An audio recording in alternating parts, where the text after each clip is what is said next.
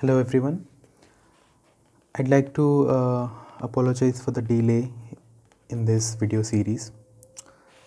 In the last video I was trying to solve question number 2.5. This is from Analog CMOS VLSI by Professor Behzad Razavi. The book is really nice. It's like a primer to analog design. So I'd recommend everyone to read it at least once if you are studying VLSI or if you want to pursue analog design in the future. Okay, so let me start part B of this question, where we have an NMOS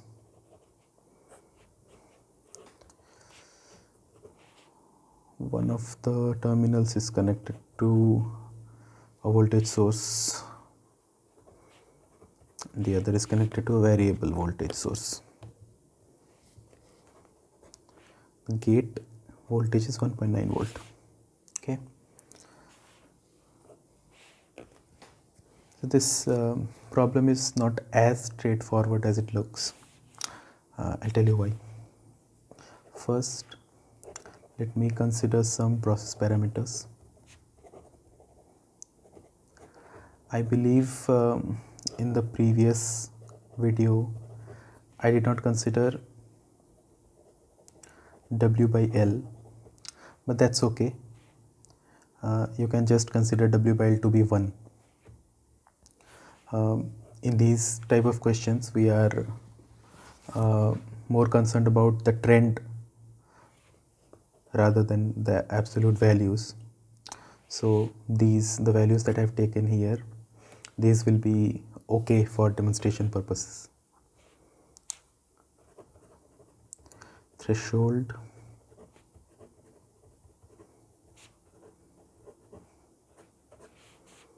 and the supply voltage if required. So these are the values that we'll work with in all the further questions, right? If this is not clear enough, 1 volt. Okay.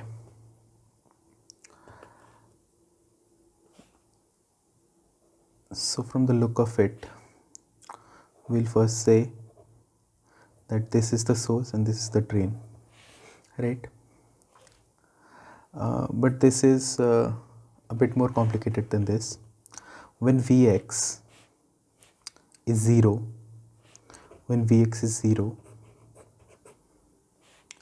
this is no longer the source, okay? Because source is something to which the current goes from the drain. When Vx is 0, the polarity of these two nodes is such that the current will flow from this node to this node. So in that case, this will not remain a source and this will not remain a drain. Basically, the roles of drain and source will change. In that case, VGS will be this voltage, which is 1.9 volts minus 0 volts. VDS will be this voltage, which is 1 volt. Okay. Once Vx crosses 1 volt, then the polarity will shift again, and in that case this will become a source and this will become the drain, right? So let us consider the case when Vx is between 1 and 0. So this is the voltage during which this node will be a drain and this node will be the source, and the current will flow from this node to this node, and Ix will be a negative term just because we have considered the direction of Ix to be this, to be from right to left. Okay, so let us find out VGS. VGS should be 1.9 minus Vx. VDS is 1 minus Vx. Okay. From VGS, let us find out VGS minus VTH. This should be 1.9 minus Vx minus 0.7, which is 1.2 minus Vx. You can clearly see that VDS will always be less than VGS minus VTH. That means from 0 to 1, this transistor will always be in triode region. Okay. Then what should be the current? Then Ix, or rather minus Ix, should be mu n COX W by 2L 2 times VGS minus VTH VDS minus VDS square. Okay, which should be around 2 milliamperes per volt square here, 2 times VGS minus VTH, which is 1.2 minus Vx, times VDS, which is 1 minus Vx minus 1 minus Vx whole square.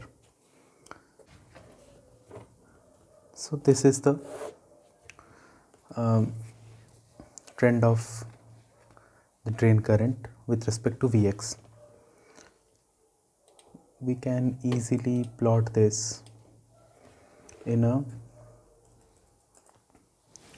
graphing calculator.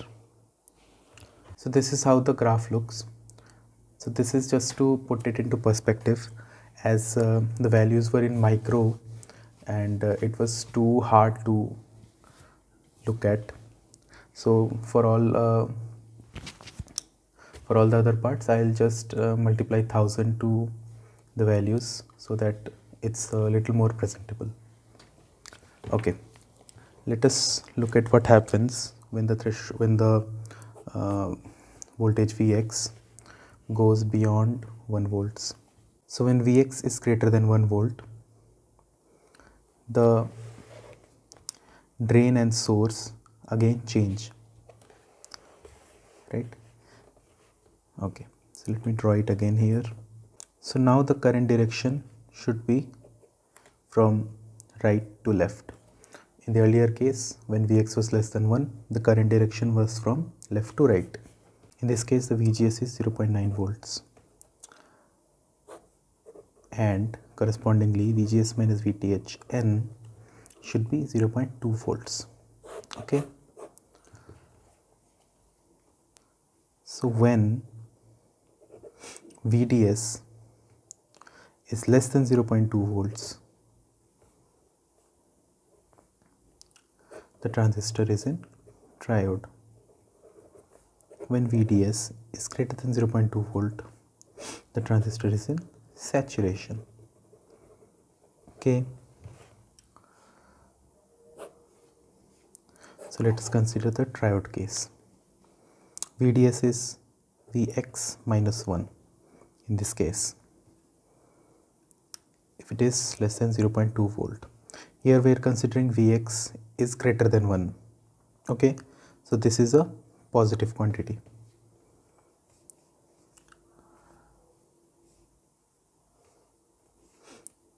So Vx less than 1.2 volts.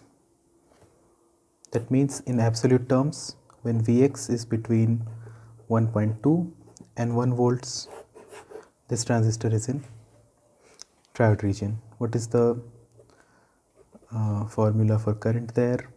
It should be 2 milli, because there's a half there in the formula. 2 times VGS is 0.2, VDS is Vx minus 1 minus Vx minus 1 square. Okay, so this is 2 milli, 0.4 Vx minus 1 minus Vx minus 1 square. Okay, let me just quickly simplify this. Minus 0.4 minus 1 minus 1.4 0.4 Vx plus 2 plus 2.4 Vx 0.4 Vx plus 2.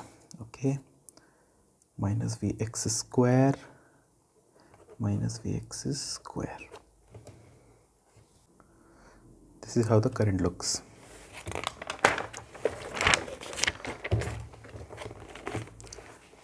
Now only the last part remains, which is what happens when Vx goes beyond 1.2 and there's a limit which is 1.5. So we know when Vx is between these two values, the transistor is in saturation. And what is the value? What is the current formula in saturation? It is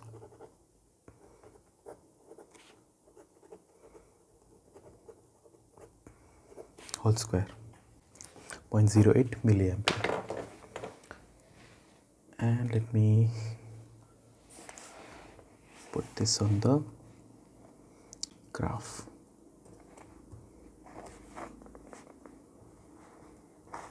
Okay, so this question is done. Next we'll try to solve the part C. It will be in the next video. So thank you for watching, guys.